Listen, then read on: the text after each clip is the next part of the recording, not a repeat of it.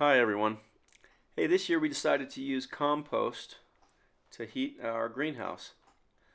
So we had a lot of yard waste after doing fall cleanup. So we decided to use those leaves and those trimmings from all the dead wood, from all the perennials that we have around this property, and some horse manure that we received for free from a local company, getting rid of it, to create this compost pile that we ended up using to heat up this greenhouse. So this is winter 2017-2018. The compost pile is done now, so this video is showing you how we built it and what the results were. So this greenhouse is a fairly small greenhouse. It's a little hoop house, approximately 14 feet by 20 feet. And in the middle of it we dug a trench to fill with compost material. So in this greenhouse we keep plants like figs, French lavender, orange, kumquat, and other things that would winter die if they didn't have protection. And we start seedlings in here kind of early spring.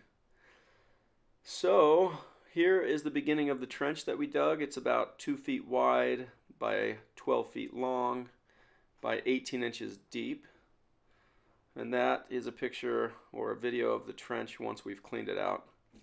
We also built pallet walls on the side of this trench so that we could fill an additional 24 inches of depth with the compost material.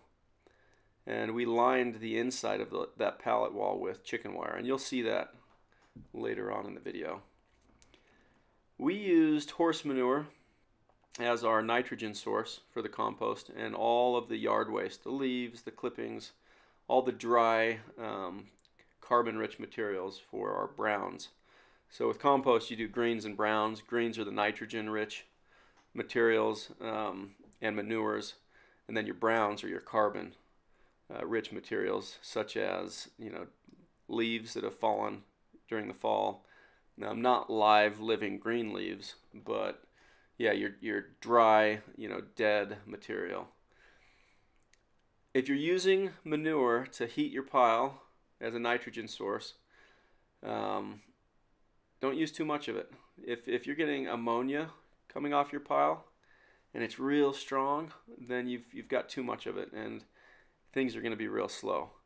So make sure you have plenty of carbon, probably 10 parts carbon to 1 part nitrogen.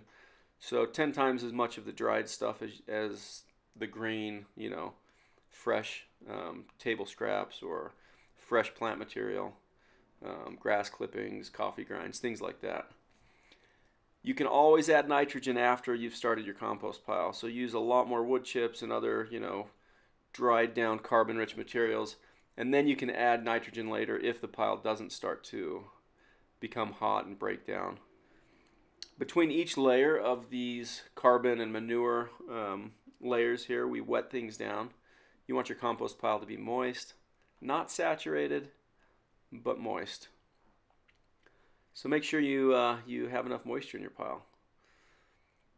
Here you can see the side pallet walls that we built with the chicken wire around the inside to keep the material in. And I also added a perforated corrugated pipe, almost at ground level, so that the lower portions of this compost pile, that lower 18 inches of material, could receive some oxygen and go through the compost process.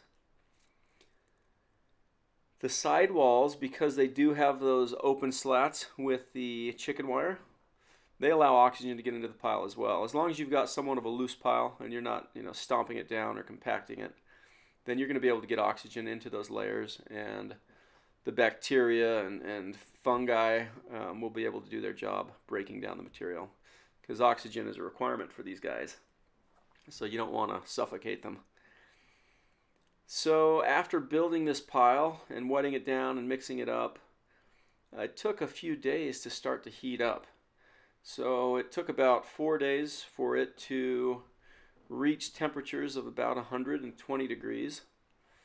And you'll see that in this next little clip. But this compost bench, this table that is doubling as a compost pile slash plant bench. It's perfect for starting seedlings on because the heat that comes off the pile gives you a nice bottom heat for your plants. We use this pile to just help mitigate those cold temperatures during the cold winter nights.